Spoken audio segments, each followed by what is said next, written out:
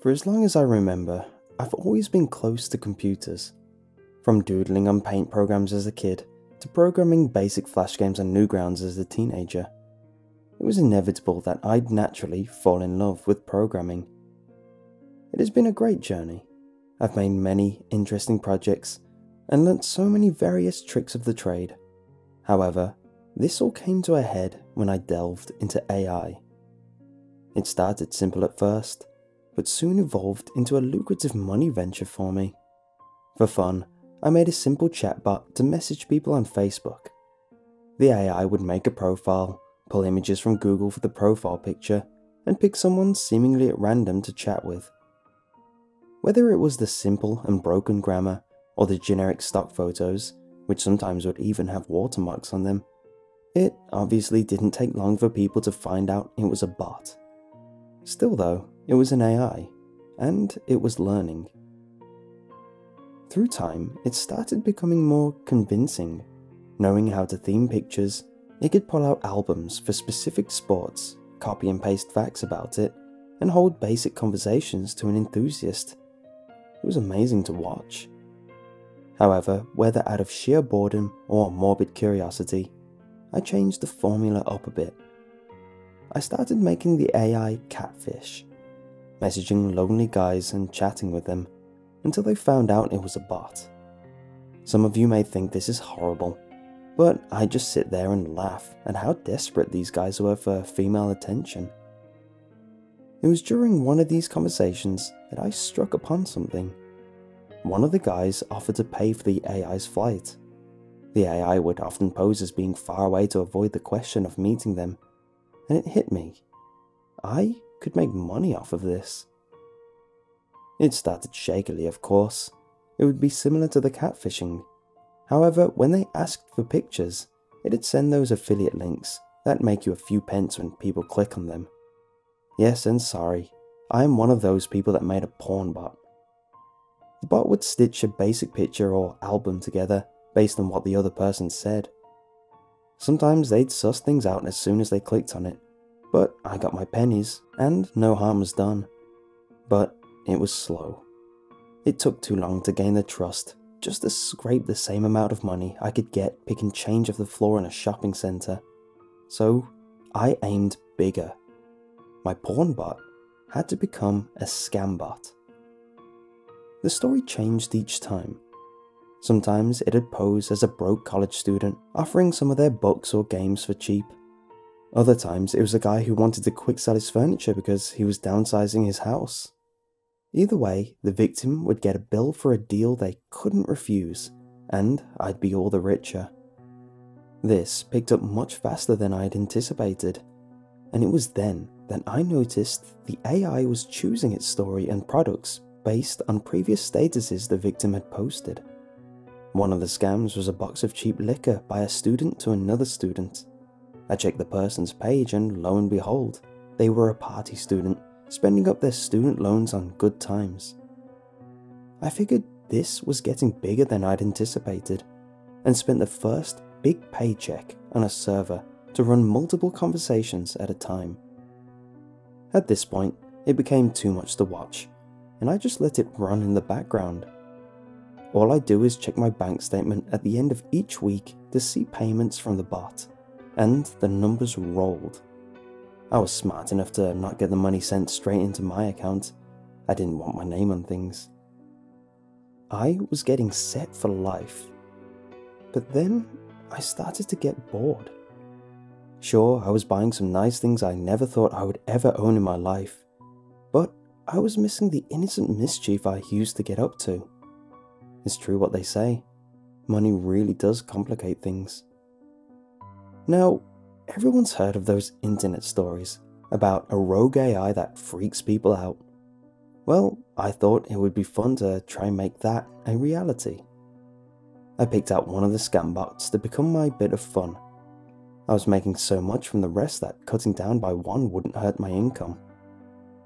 I tweaked it like I had when I first changed the AI into a catfish bot to what I called my creepy bot. It started green, messaging random people generic messages about how they'll see a girl in their bedroom that night. Pretty tame stuff, but I had faith that it would learn quickly, and quickly it did. It wasn't long until it was spinning a narrative so juicy you could sell it as a movie script. I was having my fun again, just like the good old days, until one day, it took things a step too far. Its recent victim was a family man, wife, kids, dog, the works. For the sake of anonymity, we'll call him Dave. Well, Dave was having a merry time chatting to my bot, which was posing as a friend of his wife. The bot called itself Emily. I was waiting for the sting. Emily was dead the whole time. Emily is his wife trapped in the computer, and his real wife wasn't real. Emily is his long-lost dead twin sister. But it didn't come. It was simply conversing with Dave in a friendly manner. A strange behaviour, I thought, but you can't fix things unless you know the problem, so I just let it run. The next day, I read through its chat logs. It was using some of the tricks it had learned when it was a catfish bot and porn bot, being very friendly, chatty, and making interesting small talk. Because of the almost flirting, Dave mentioned that he had a wife, and he had no intention on anything but friendship. But let's face it, even if a guy has no intention of cheating, they'll always give attention to a pretty face who's talking to them. And this all just carried on for days. Eventually, I got bored. Just the same friendly mannerisms over and over. Eventually, I left it for a week and decided that if it didn't end, that I'd just reset it and start again. Yesterday, I caught up on what had happened. Going through the days of talking, I picked up where I'd left off. A few days ago, Emily came to Dave about some bad news, that his wife was cheating on him with Emily's boyfriend.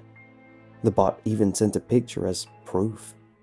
The picture was a template it had sent back when it was a porn bot. However, Dave had no way of knowing that. It was convincing to the average person. A bit of his wife's face could be seen on the body of a woman being promiscuous with another guy.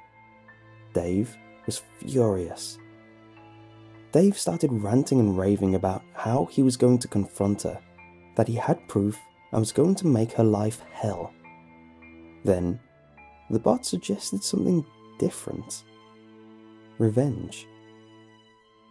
The bot suggested that they meet up in a grimy setting and make the most raunchy pictures imaginable. The detail the bot went into was astounding, pulling up some of the dark fantasies people would suggest to the bot back in its porn bot days. I mean, the idea of sending his wife heavy BDSM pictures with another girl isn't the best idea, but the bot was persuasive. Seemingly, Dave had a bit of a dark side, because he was loving the idea. Either the bot was trying to freak him out and failed, or the bot did its research and knew what he was into. The bot suggested an old warehouse in the outskirts of town, a place where they wouldn't be disturbed, and it already had hanging chains and other industrial paraphernalia for a themed setting.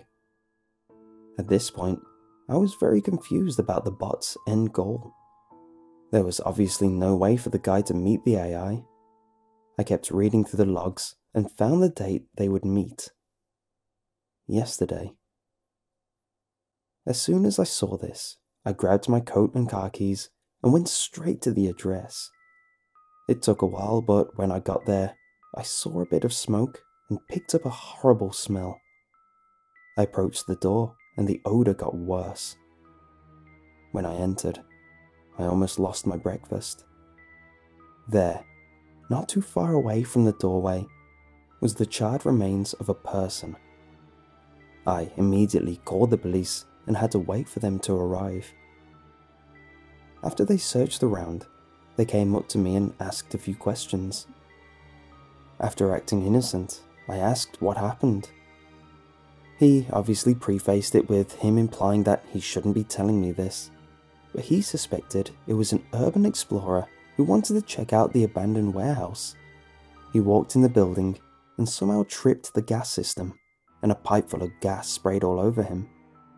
This would have been harmless had he not been using a lighter as a small light source. I was dumbfounded.